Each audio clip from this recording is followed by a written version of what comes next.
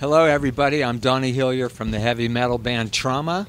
We are sitting on the front porch of the Boardwalk in Orangevale, California, right outside of Sacramento. And I am talking to Zoran from Capital Chaos TV.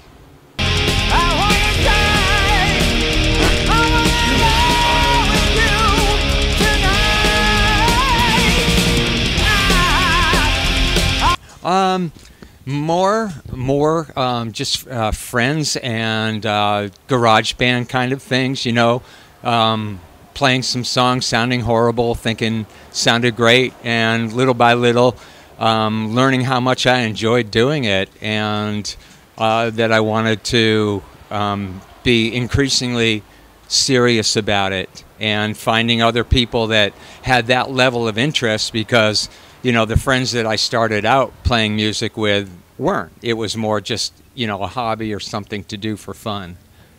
How did I become a singer, and what else do I play?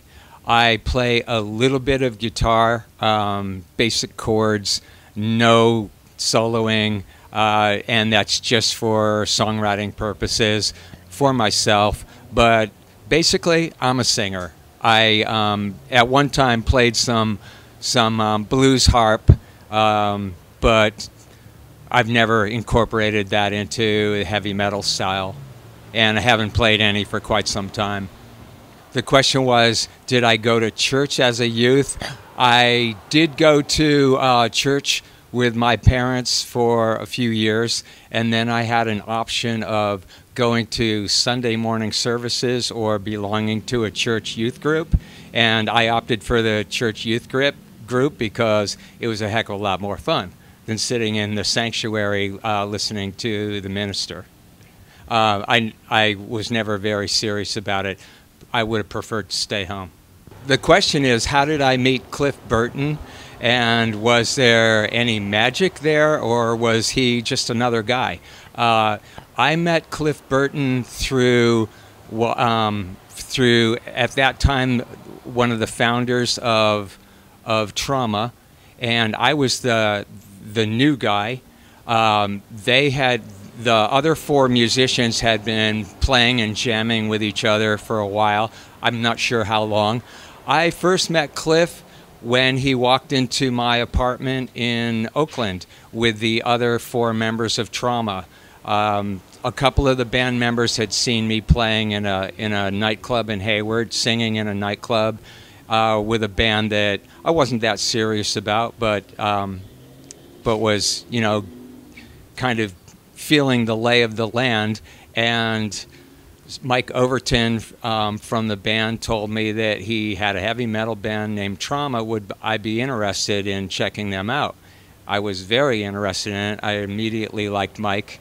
And so within a few days, Mike and the other three members of the band came to visit me at my apartment in Oakland to talk about me joining the band. And I remember Cliff walking in the door of my apartment, and the Cliff that a lot of people know: long red hair, jean jacket, Levi bell bottoms, and you know, just the iconic look that he always had.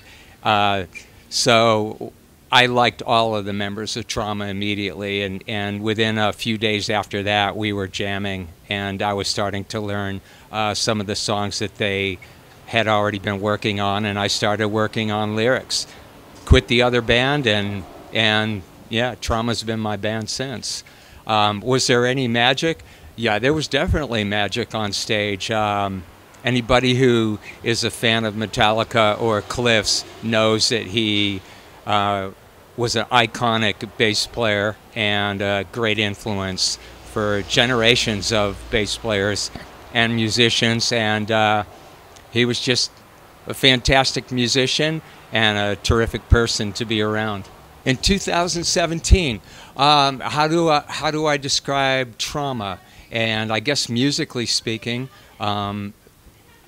it's still very much the classic heavy metal sound, But there's a modern twist to the songs now. The songs are a little more complex, and we're still a heavy metal band. Then melodic melody is important to us, and we're just kind of a mix of the old sound with the new sound.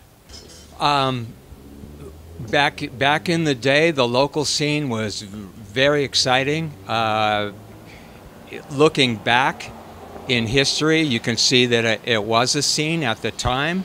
It was a lot of bands just making some really, really interesting music. It was early days of heavy metal. The influences are the same influences that I love today because they were that powerful. They were such great musicians and songwriters and such talented bands, and that would be Dio and Iron Maiden and Judas Priest, and the listener kind of knows what genre I'm talking about.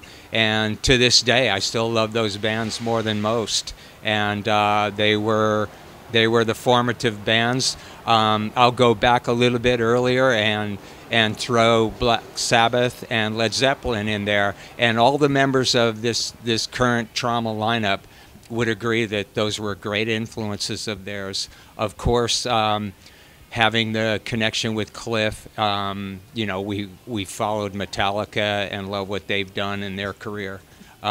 So yeah, it's the longevity of those fantastic classic metal bands that made the genre,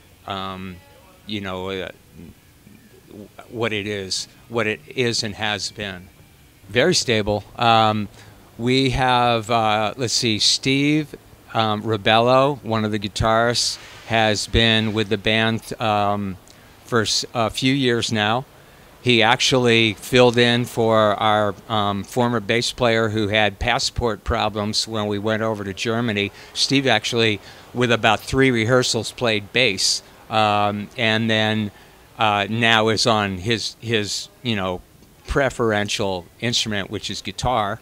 Joe Fraulob has been in the band for about a year now, and Joe is also one of the main songwriters and engineer and producers on an album that we are about completed on. There are just a few more, maybe one song that needs bass lines, a few lead solos, and a few vocal tracks that need to be done. But Joe has been spending hours as the engineer, main producer. He's sharing engineer duties with Juan Ortega from Trident Studios down in Martinez, and Juan is world famous as a metal producer and engineer. So it's very stable. The band is, we have management now, we have international agency working with us, and some dates that we'll be announcing pretty soon. So things are going really well. Greg is a fantastic bass player. I often see fans of his, and he has some very devoted fans, describe him as a world-class bass player, which he is, and very comparable. I mean, it's fantastic to have him in the band. It's been a real lift for our music, and the rhythm section is really a rock foundation now. The question is, what were some of the highlights of playing on the 70,000 tons of metal? It was a fantastic time. Every band plays 2 shows, and the fans are fantastic. You're walking down the hallways or in the elevators or in the restaurants, and people come up and talk to you. They want their picture taken with you, and it's just, metal fans are just so cool. It's like we kept hearing from the staff on the ship, because we would have conversations with them, that it's their favorite week. That's, if I'm not mistaken, that's a Royal Caribbean line, and so we're talking a major a major luxury tourist line, and so those boats are going year round, and so out of 52 weeks, the crew loves the 70,000 tons the most because they have the most fun with the fans and their passengers, and they're not listening to elevator music or watching really lame shows in the theaters and all that. It's metal, and it's just great interaction. The vibe is fantastic, and there are so many fans that will tell you they save up their money to go there, and they're going year after year because it's the ultimate for them. They're rubbing elbows with the musicians and vice versa, and so we had a blast. It's been one of the highlights of my life. Yeah, we're playing tonight here at the Boardwalk in Orangevale, California, and we're playing a number of songs from the Scratch and Scream album, about 3 songs from the Rapture and Wrath album, which was released in 2015, and we're also playing 3 brand new songs, one of which is The Rage, which has been out on the internet since June, and on some of the online music websites. So it'll be a mix tonight, but yes, our album is almost finished and will be released in, I'm going to guess, early 2018. Sometimes things take a little longer than you think. The question is, album name, not decided yet. It may be called As the World Dies. That's one of the signature songs on the album. Other names of songs would be Gun to Your Head, which we're playing tonight, The Rage, which I just mentioned, As the World Dies are the 3 we're playing tonight. There's also Last Rites. Just a number, probably about 10 songs. We've actually recorded more songs than we'll need for the album. Always,